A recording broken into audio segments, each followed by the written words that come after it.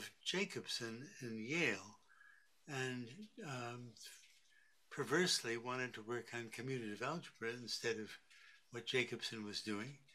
And so Jacobson, I guess I had had some contact with Jacobson, mostly through Kaplansky previously. When I was a student, Kaplansky liked my work and suggested my name to Jacobson at some point. And so Jacobson had the idea, for which I'm forever grateful, of sending Craig to Brandeis to play games with me. I think I didn't know quite what a jewel I had there, but we had a good time together. I remember sitting on the lawn and talking about commutative algebra with Craig. And he, of course, wrote his thesis with D sequences. I was very interested in matrix things and minors of matrices at the time, and still am. And this was the beginning of a long friendship. He too has been kind to me in ways that cost him personally, I think, in later years, and kind to mathematics generally. Really a very generous nature. I always associate that with being Midwestern, though I think there are unpleasant people in the Midwest too, but Craig's certainly not among them, and one of the sweetest people I know, and one of the best mathematicians. So with that said, let me go on to the subject. I think probably everybody here knows what a resolution is. You have some module over some ring. I'll mostly work over local rings. Kaylee will come into the discussion, but doesn't need to be there yet. Let's see, I think one of these is the right one. Yes. So a resolution, you have some local ring R with maximum ideal N, perhaps, residue field K. And the resolution, you have some R module, finitely generated. Everything in sight today will be finitely generated and Noetherian. So M is a finitely generated module. You want to understand it. So you begin to understand it by producing generators of N and relations, or let's call this N0, or N1, some relations. And then you say, well, I still don't understand M very well. And Hilbert had the idea that you could understand it better by continuing this process and looking at the relations on the relations, Rn2, and so on.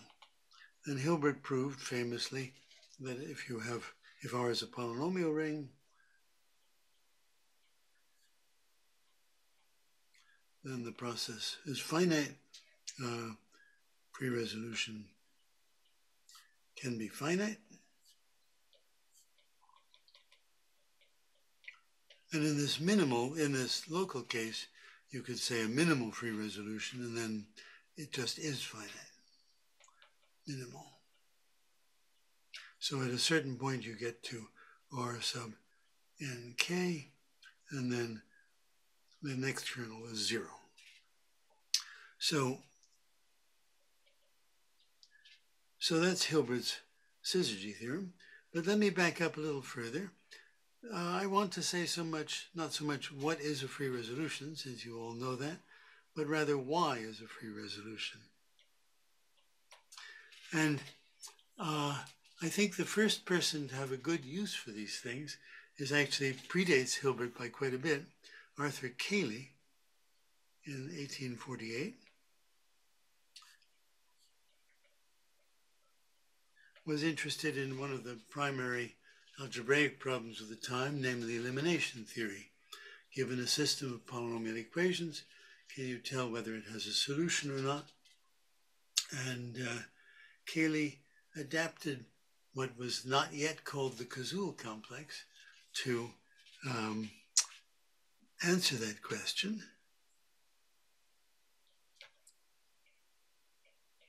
As you all know, a system of elements is a regular sequence if and only if the Cazul complex is exact, And you can test that exactness in a finite dimensional way too, just by looking at a certain element of the co-kernel to see whether it's zero or not.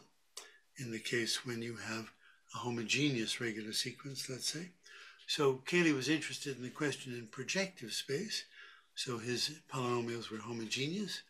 And of course, the system has a non-trivial solution, then if and only if the polynomials don't generate an irrelevant ideal.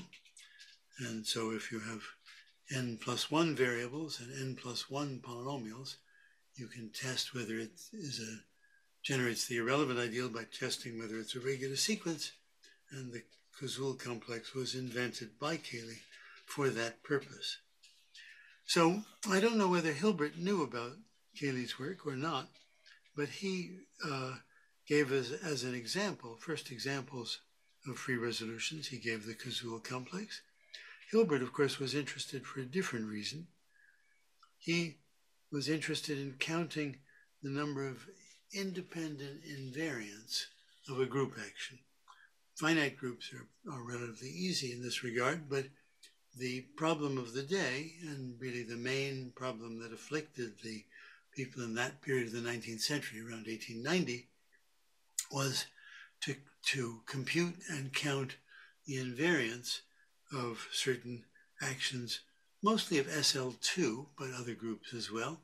So if you look at the SL2 acting on polynomials or GL2 acting on polynomials in two variables linearly, then there's an induced action on the polynomials of degree D. And if you think of polynomials of degree D in terms of their coefficients, then you're looking at the D symmetric power of the standard representation, and you can look at polynomials on that which are invariant into the group action. And this had been computed with great effort and difficulty in a number of cases. Basically, they could do D up to about 8 at that time.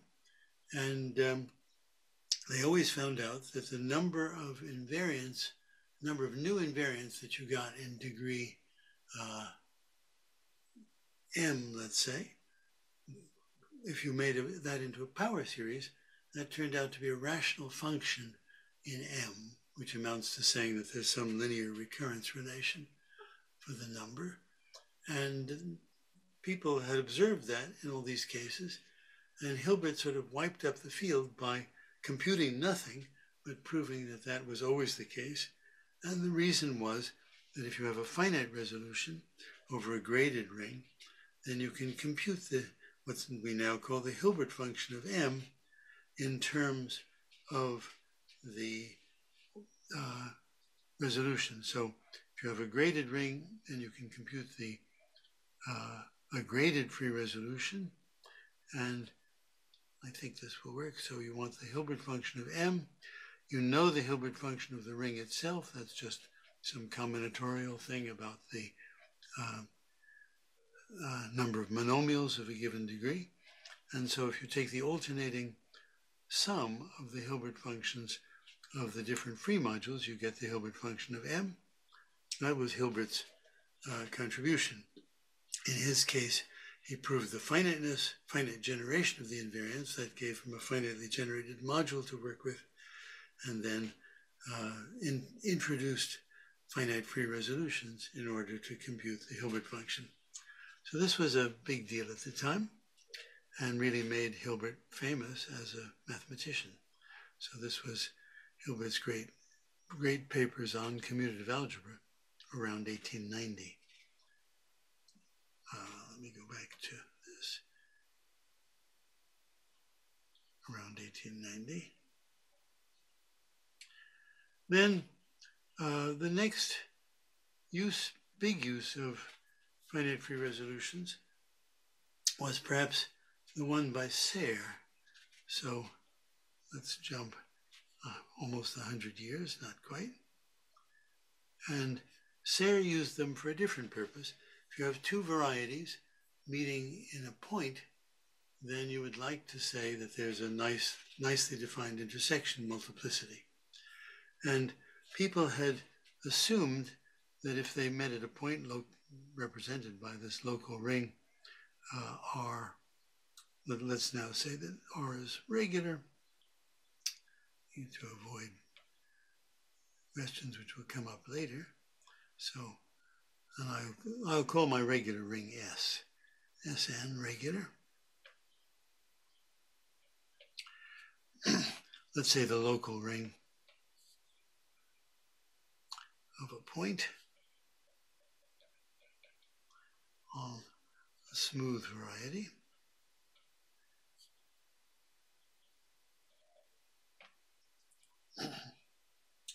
Then you'd like to say if you have two subvarieties of that smooth variety meeting at a point there, meeting at that point, point P, let's say, in X, then if you have Y and Z, and Y intersect Z as a set is just P,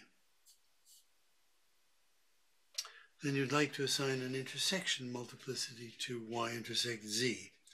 And people initially thought, by analogy with plane curves, that you could just take the ideal of Y and the ideal of Z and add them and look at the length. So it's the fact then that if you take S modulo the ideal of Y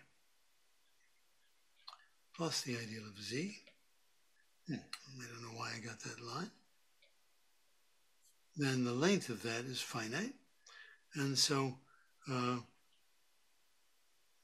people thought perhaps the length would be equal to the multiplicity of intersection.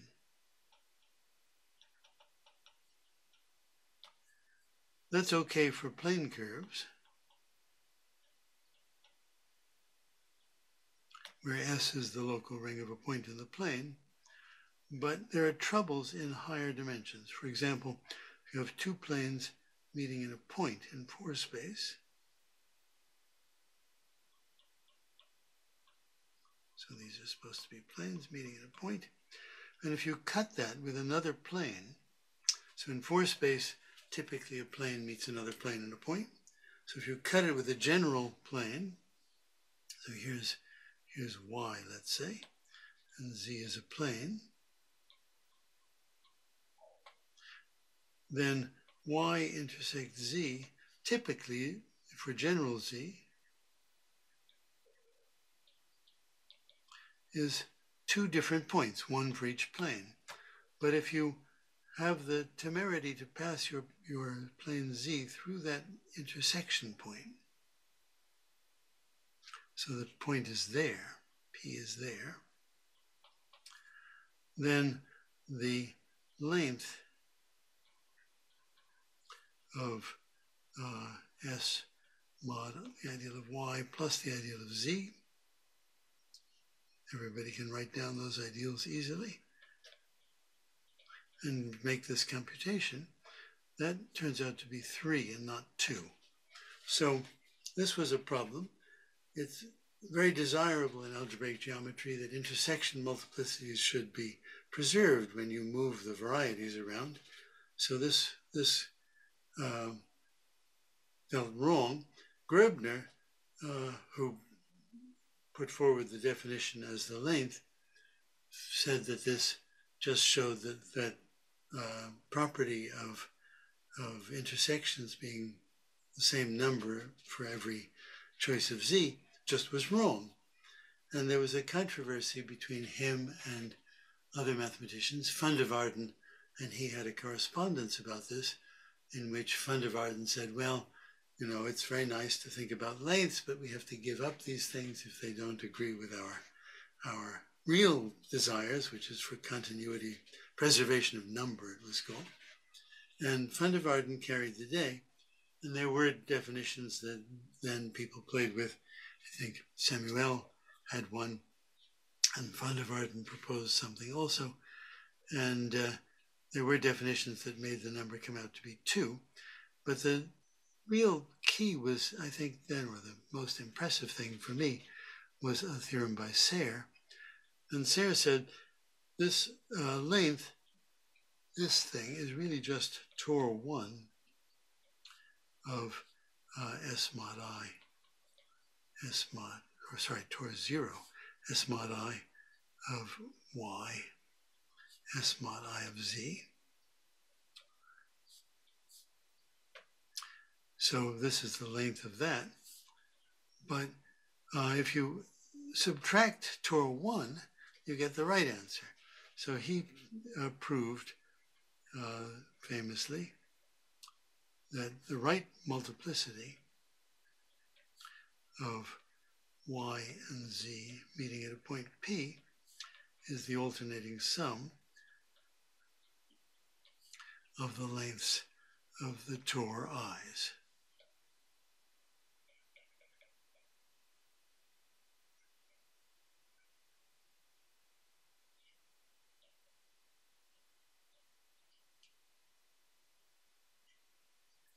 And this turns out to have all the good properties. There's still mysteries about when it's 0 or positive, but this was a very satisfactory result. However, notice it depends on the resolution being finite.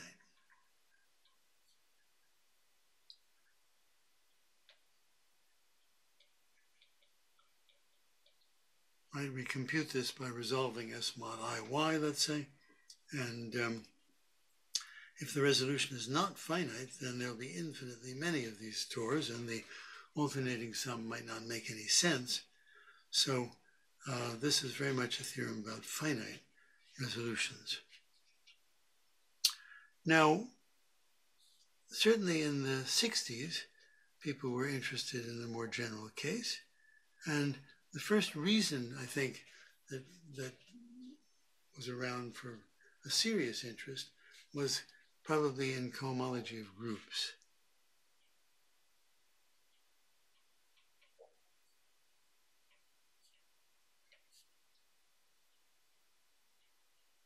There, the homology, let's say, of group G with coefficients in some G module M is by definition the tor over the group algebra K of G of what amounts to the residue field. I guess I'm working over K, so I'll say K here with coefficients in M. So the resolution of K was the important object, the resolution of K over the group algebra.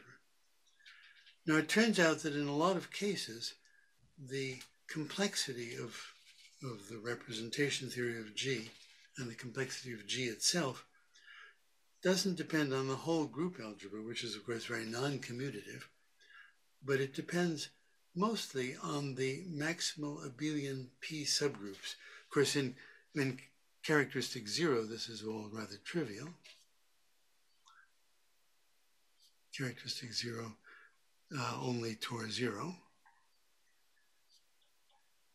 Everything is semi-simple. But in characteristic P, which is where people were interested in, there are infinitely many of these things. And the complexity somehow depends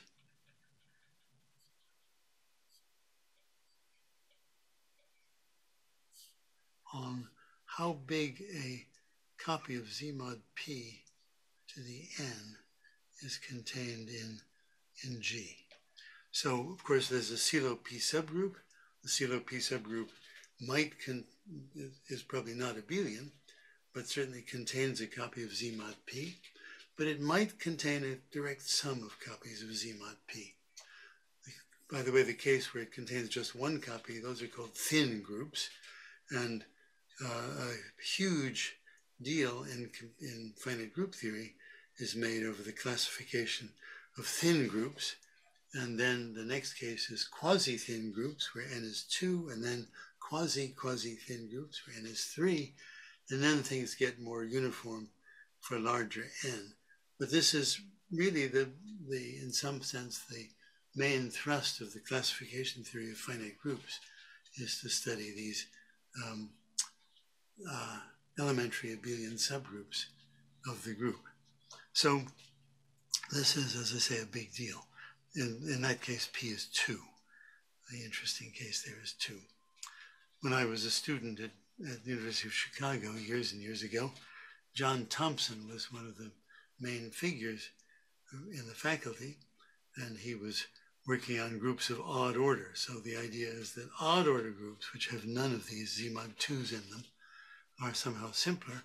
Not very simple, I have to say, and the big paper of Thompson and Feit settled that there were no extra simple groups, except the obvious ones, in odd order, for odd order. Anyhow, that's a digression, but important in our story because John Tate was interested in group cohomology in the service of number theory. And so he was interested in computing these things and interested in particular in computing the Tor over this subgroup. So Tate, this is about 1960 now, computed a free resolution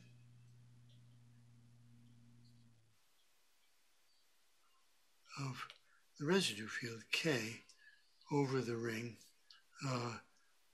K. This is a characteristic P ring necessarily to be of interest, K of Z mod P to the N. Now this ring is rather familiar to commutative algebraists in a different form. Unfortunately, we have a noisemaker on my roof. I hope you can't hear it objectionably. They promised me they wouldn't make noise until 8. We can hear you fine, David. Can you? Okay, good. So if you look at the group elements that generate this group Z mod P to the N, so G to the P is 0, or G to the P is 1, I should say. Let's write that in that form.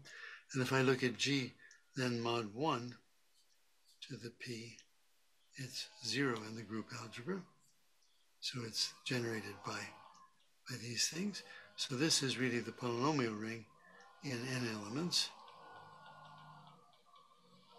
mod each xi to the P. So this is a complete intersection.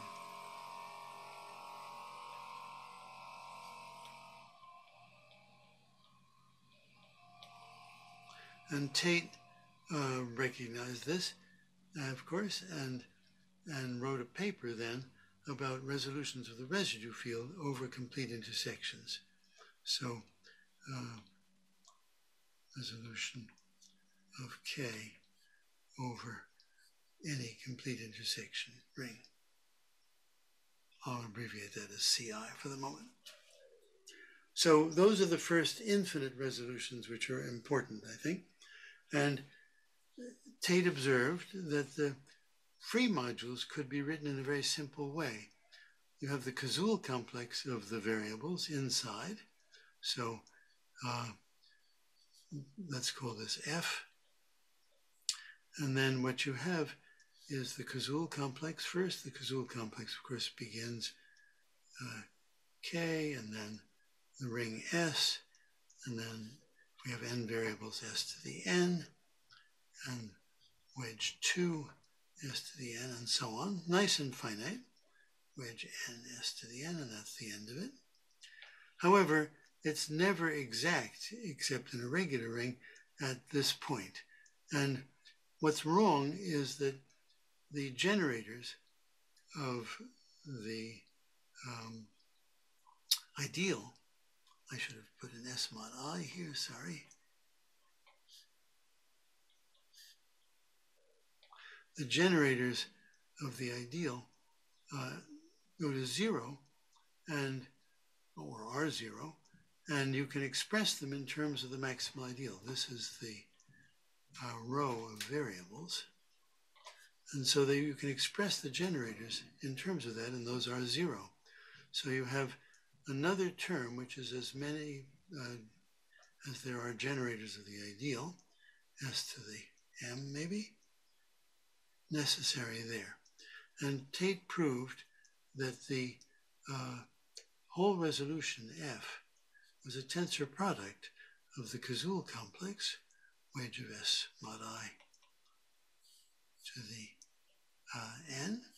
This should have been an S mod I too, tensored with the dual of the symmetric algebra, sim of S mod I to the m. And then the graded dual of that. So it's a very simple structure, and that got people interested in infinite resolutions, I think. This is about 1960, as I say. And so Kaplansky at that time was thinking about projective dimension, homological algebra, and he posed the problem whether all infinite resolutions might be like this one. So what is like this one? This is almost a polynomial ring, right? It's mostly a polynomial ring tensored some little bit finite dimensional piece. And so its Hilbert function is rather simple. This is the Hilbert function of a graded module whose generators are actually all in 1 degree. So it's really just a polynomial. But again, if you make a power series out of Hilbert functions of things with generators in many degrees, then those are rational functions. So Kaplansky either conjectured or posed the problem. Let's say it's a conjecture. I think it's plausible conjecture that Kaplansky conjectured it, because Kaplansky had the philosophy which he expounded to his students, including me. I always listened to him when he talked, though I wasn't officially his student. He had the philosophy that you should always pose as a conjecture the strongest thing that you think would be possibly true, because that would give people the most interesting thing to shoot at. And if they disproved your conjecture, then they would feel very good. Or if they proved your conjecture, they would feel even better, perhaps. But it would get the competitive juices flowing. I'm sure Craig and Mel would understand that philosophy very well. And therefore it would produce the most mathematics. He wasn't interested in being right. He was interested in getting people to produce mathematics very sensibly. So let's say he conjectured that the Poincare series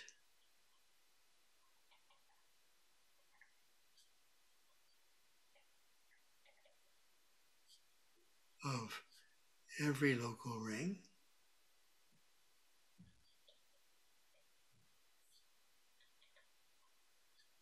is a rational function.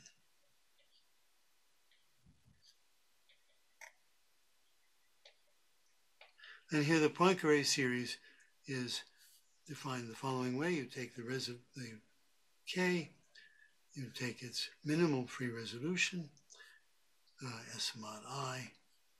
This is the local ring now. I guess I should start using R for a local ring. Let me back up and say R.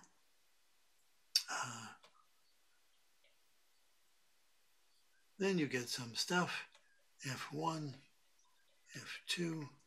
This goes on probably forever. And you take summation. Well, he took the positive sum. I'm not quite sure why. Summation of T to the I times the rank of F sub I as a free module. Y equals 0 to infinity. Okay, that's the Poincare series, P R of K. So that should be a rational function. And then people started proving it was a rational function, and they proved it in lots and lots of special cases. Many special cases are known.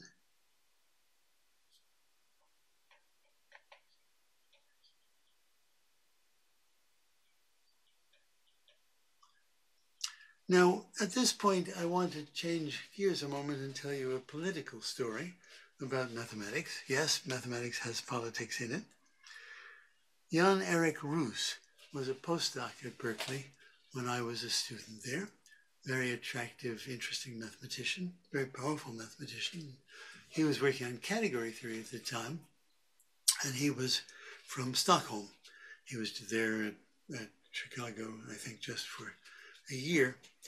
And after I graduated, a few years later, I was on a long-term visit in France, and I went to visit Roos in Stockholm.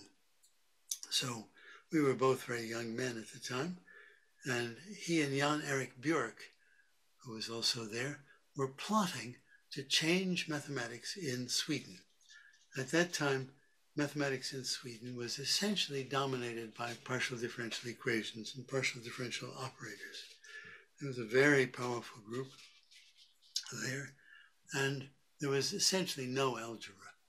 And Roos and Björk were both algebraists and wanted to change that. And so they plotted, and Roos felt that it would be possible to choose a problem in algebra and gather a group of people who would work on that problem, and that would be the way to build up algebra in Sweden. And this strategy worked brilliantly, actually.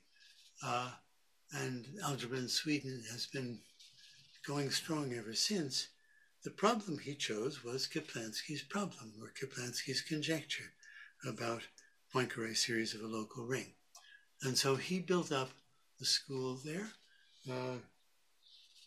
Freiberg is a representative of it. Mats Boy is a descendant of it. Anders Björner came at some point in that time. Roos died a few years ago, but the school lives on. And they worked on this problem a lot. Lucho Avramov became their collaborator and did a lot of important things in this area. And the focus was very much on the ranks of these FIs. It was a numerical problem that they were trying to solve in some sense. So a great deal of work was done, and then the balloon was popped in a way. David Anik found a counterexample.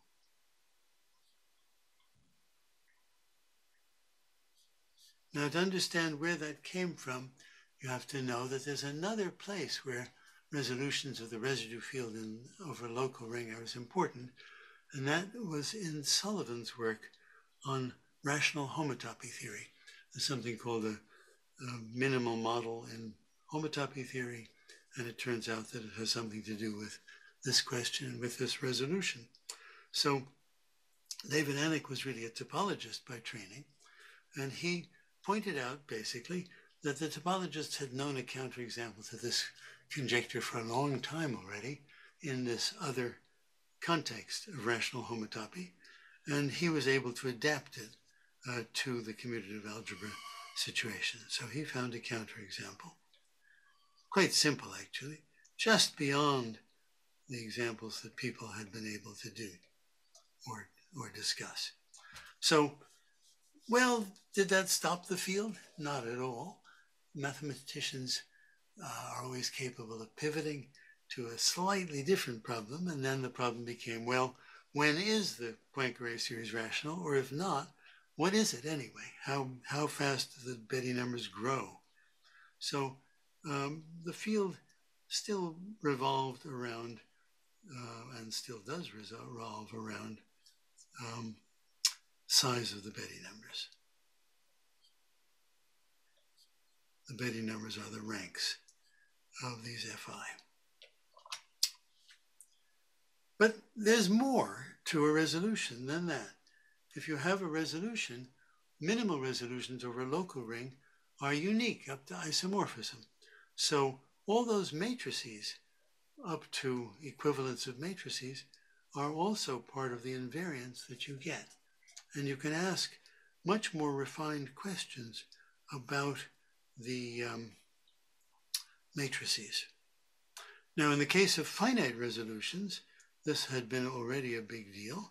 So back to finite resolutions for a moment. David Buchsbaum and I and many other people, Mel and Craig among them, other people no doubt in this audience, were interested in the structure of finite resolutions. And we proved some theorems. Of course, Hilbert already had understood the structure of resolutions of length 2 of a cyclic module. So resolution of S mod I,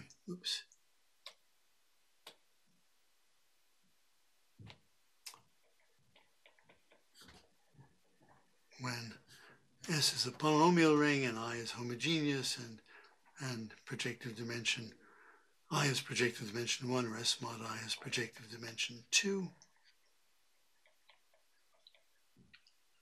And that was generalized by Lindsay Birch to the case of local rings. Same for regular local rings, or any local ring where S mod I has projective dimension 2, actually.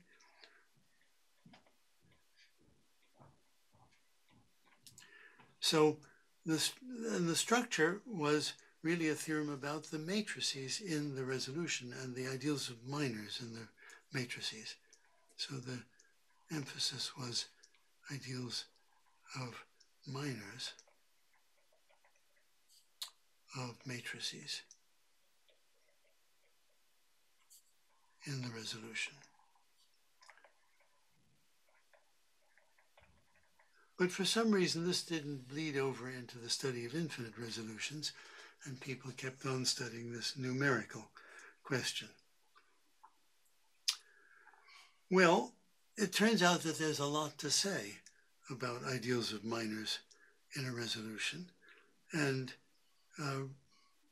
recently I got interested in this also for the case of infinite resolutions in work with Hailong Dao, which I'll tell you a little bit about.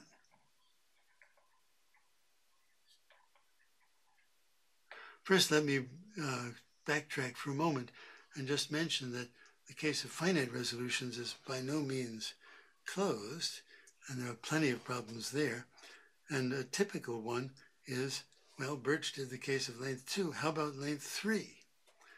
And Jerzy Weyman, who was a student of Buxbaum,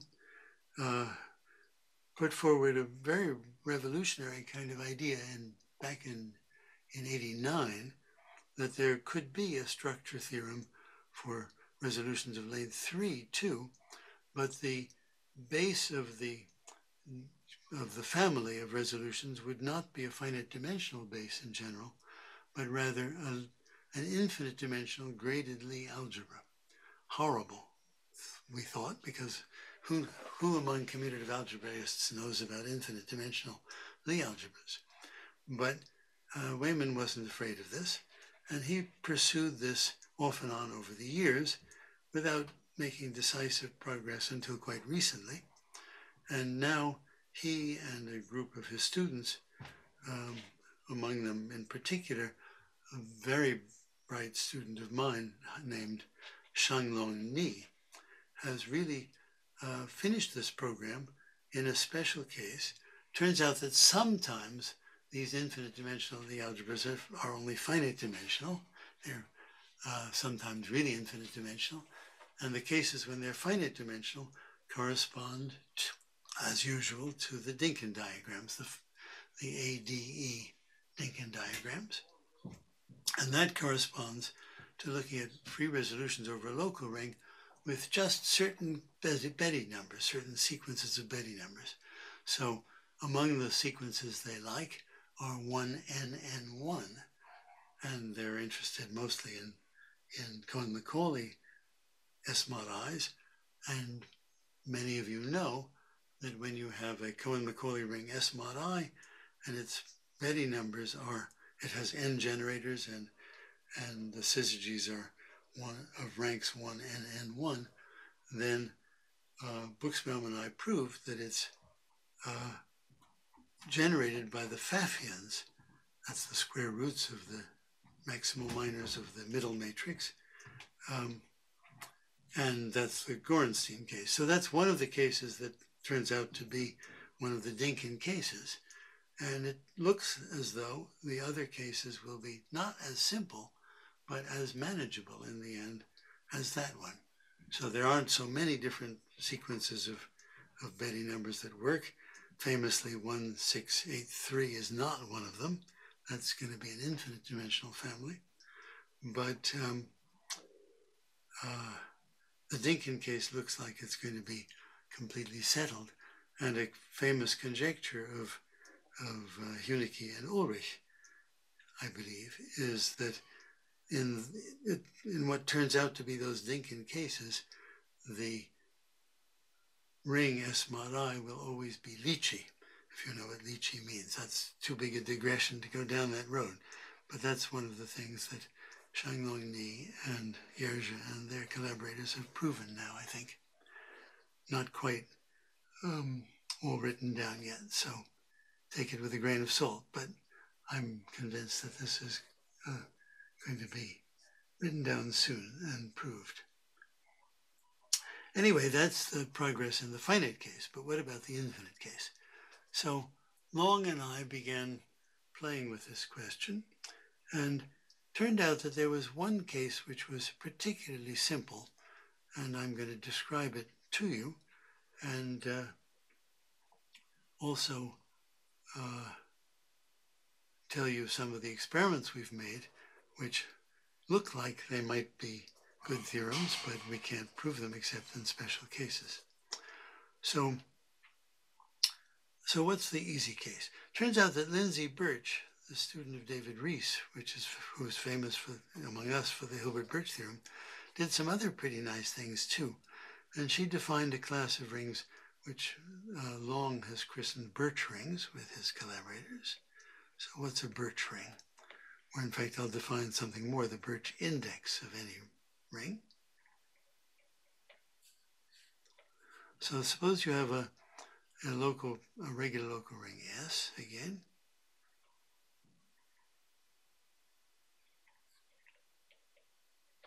And an ideal in S. And I'm going to be interested in R, which is S mod I.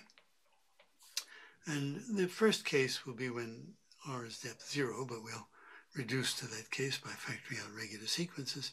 So we say that the Birch index, so if the depth of R is 0, then I'll say that the Birch index of R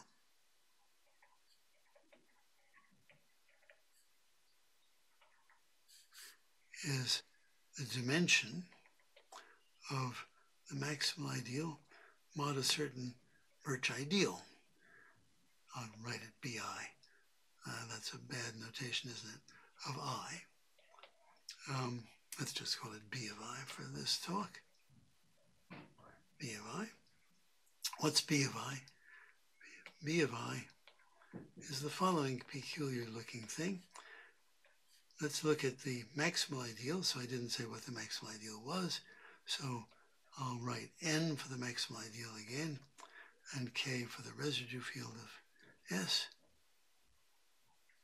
And B of I is then N times I colon with the socle I colon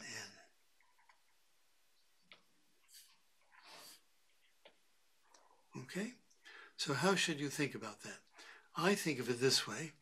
Here's I, so here's S, and it kind of looks like this, right? Here's the unit element, here are the variables, x1 up to xn. So I is some funny thing down here. Let's think about the Artinian case. And then the socle of I, the socle of S mod I, which is I colon N mod I,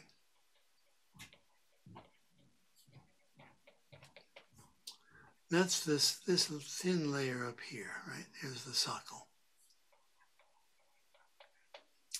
And N times I, those are the things that are not generators. So N times I is the stuff down here.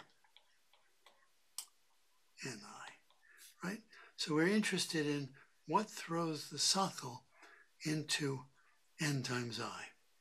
And from this picture already, it's clear that the Birch ideal contains the square of the maximal ideal. And since I colon N is not contained in I, this is doesn't contain the unit element, so it's contained in the maximal ideal. So this little sandwich, M mod M squared, is finite dimensional vector space, dimension equal to dimension of the ring. And some of the variables are in I colon n mod ni, and maybe all of them, or maybe not. So this Birch index is essentially the number of variables which are not in ni colon I colon n. So just as an example, if you take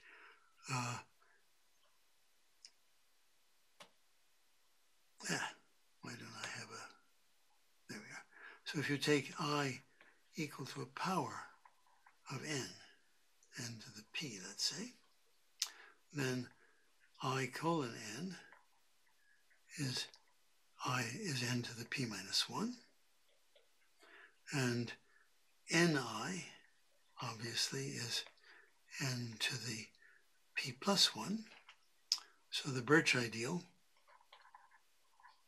in this case is n to the p plus 1 colon n to the p minus 1, and that's n squared. So in that case, I wrote m here for the maximum ideal because I usually do, but this should have been, of course, n. And so in this case, the Birch ideal is n squared, and the Birch index is whatever the dimension of S is. So Birch index,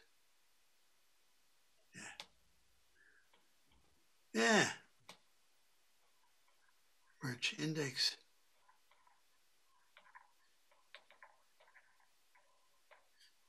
is equal to the dimension of S, simply.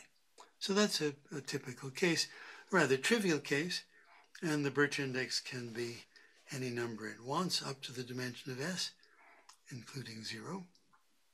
I'll tell you some computations of the Birch index in a minute, but here's a characterization of things of positive Birch index. So a Birch ideal, why is this not there? I is Birch. This is a definition. If it has Birch index at least 1.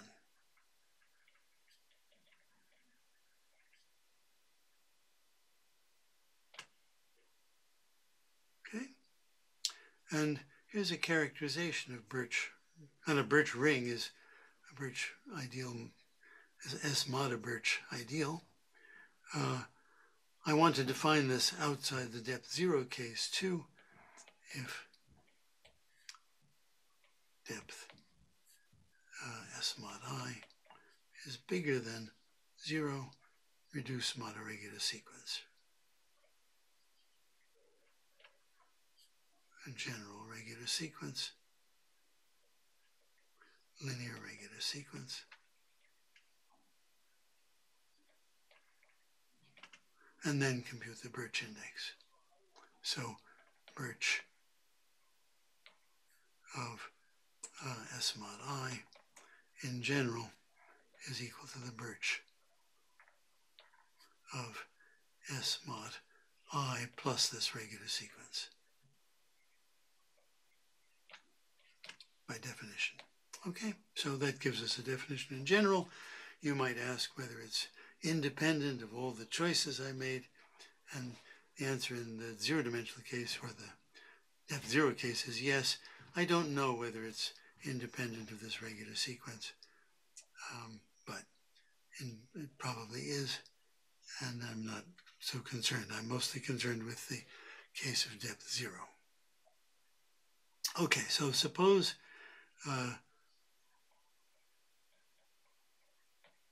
that depth, I'll write R for S mod I always, depth R is 0, then R is Birch if and only if the residue field is a summand of the second syzygy of K.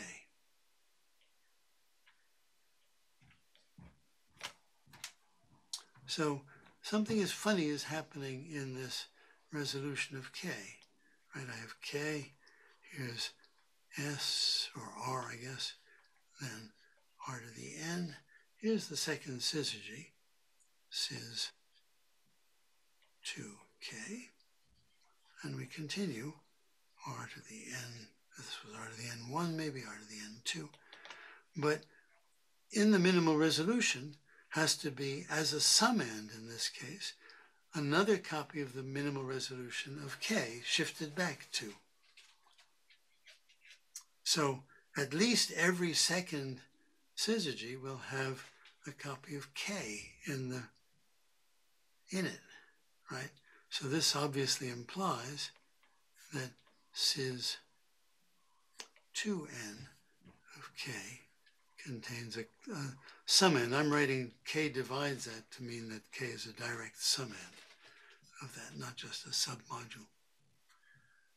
Very strange behavior, and not too hard a theorem is that in fact k divides every syzygy starting with the second one. K is a summand if the ring is Birch. R Birch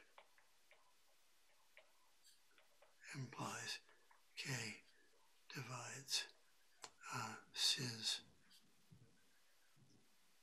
m of k for all m at least 2. So that's kind of surprising phenomenon that had never been observed, as far as I know, in the study of infinite resolutions, right? It's this self-reproducing phenomenon. Very peculiar. Well, how common is that after all? What about other modules, for example? So here's a theorem that Dow and I proved. This is all work with Dow.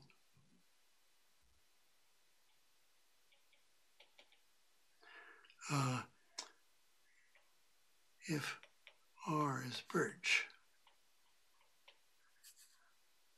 and M is any finitely generated module, let's say zero-dimensional, or depth zero is really what I mean.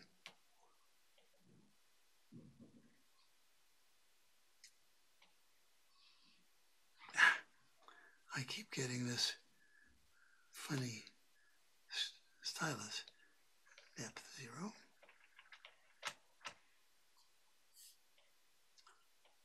Then sys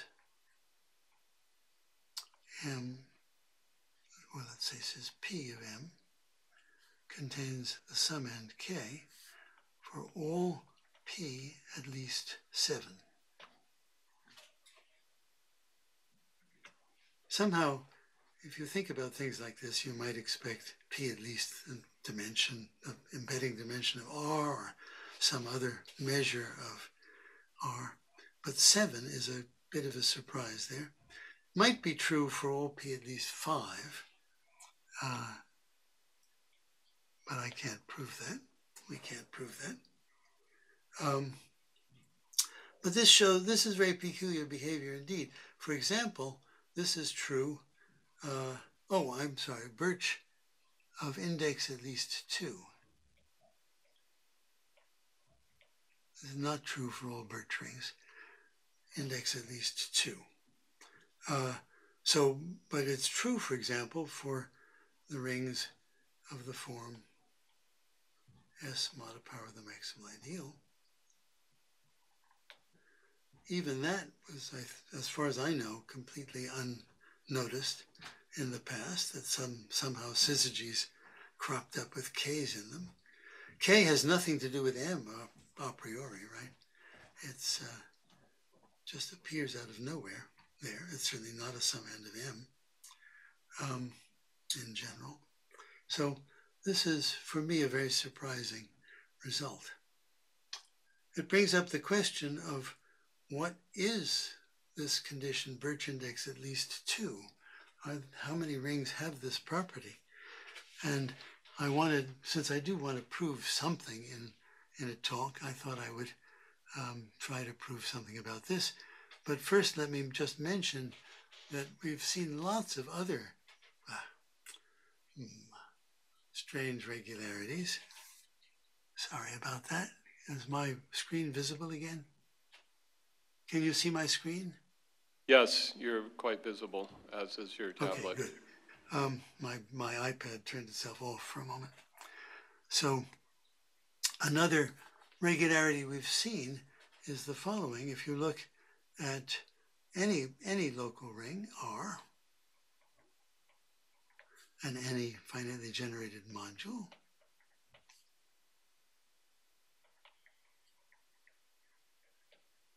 and you make the minimal resolution of M, let's say F minimal resolution, and phi sub I is the ith matrix in that resolution.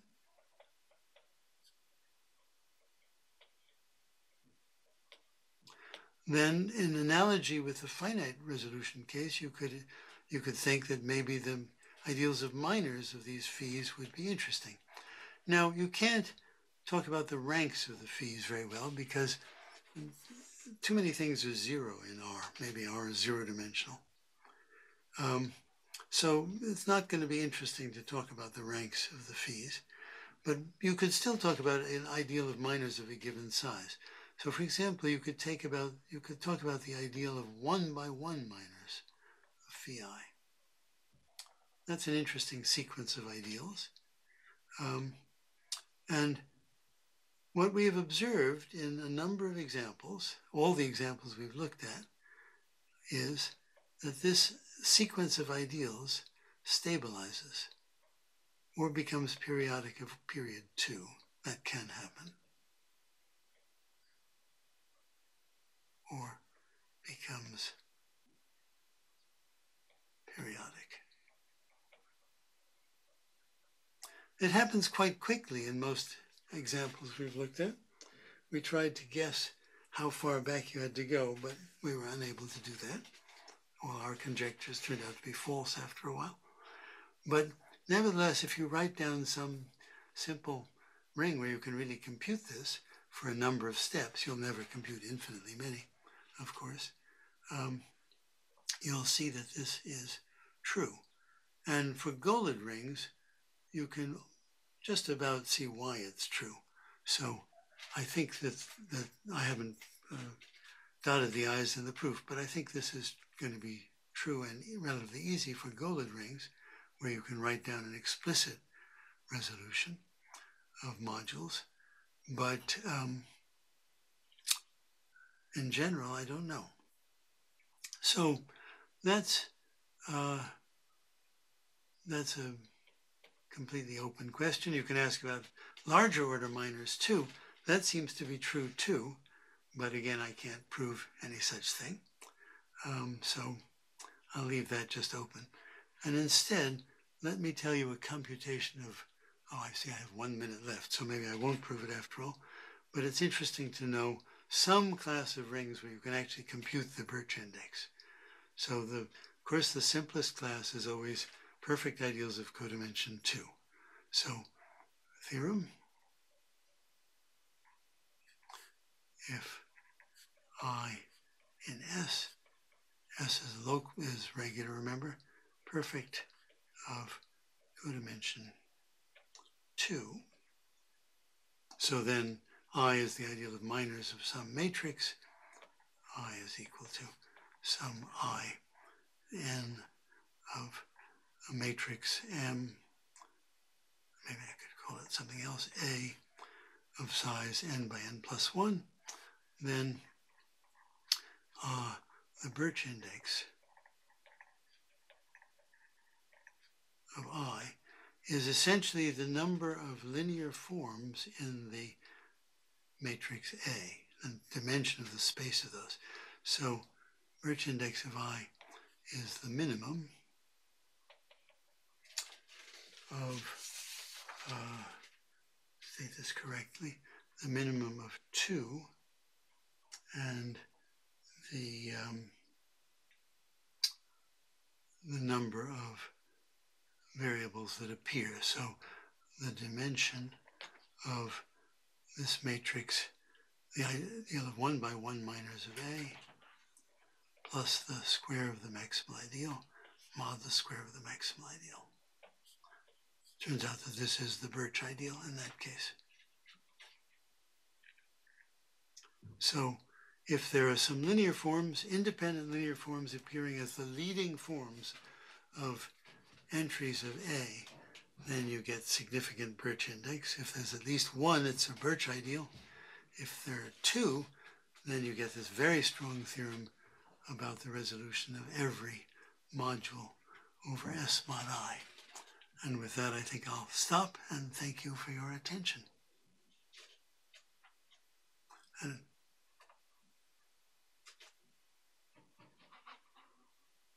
Are there any questions?